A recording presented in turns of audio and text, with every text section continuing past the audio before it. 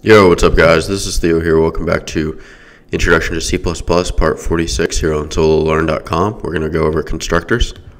So class constructors are special member functions of a class. They're executed whenever new objects are created within that class, and the constructor's name is identical to that of the class.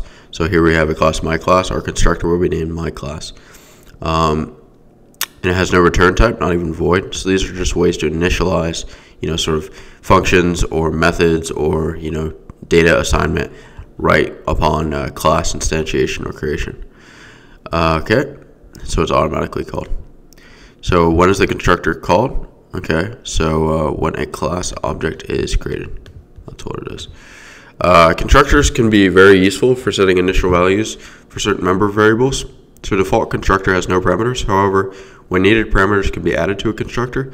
This makes it possible to assign an initial value to an object when it's created, as shown in the following example.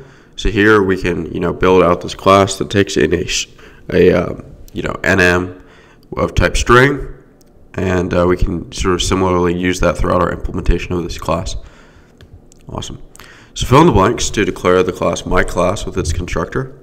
So we'll say class myClass, and we'll also have an implementation of it. It's going to take in an arg, and we'll say data is equal to the arg.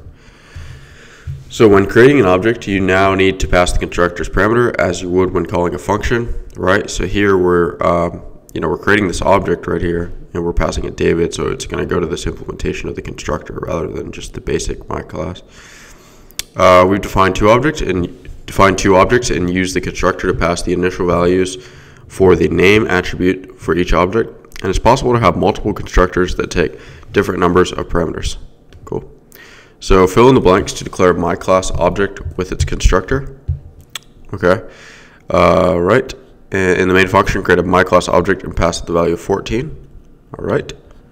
Awesome. All right, guys, so that was it for part 46. Pretty quick. Hope you guys enjoyed it. If you did, make sure to like, comment, and subscribe. I will see you guys in the next video. Take care.